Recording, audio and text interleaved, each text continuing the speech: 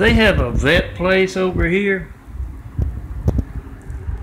They have many in Eagle Rock. But this place over here is constantly gassing their dogs without proper ventilation.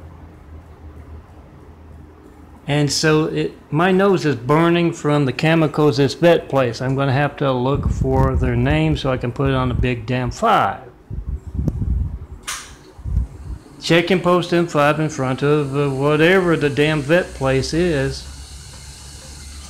Next to T Terrace here, across from Target.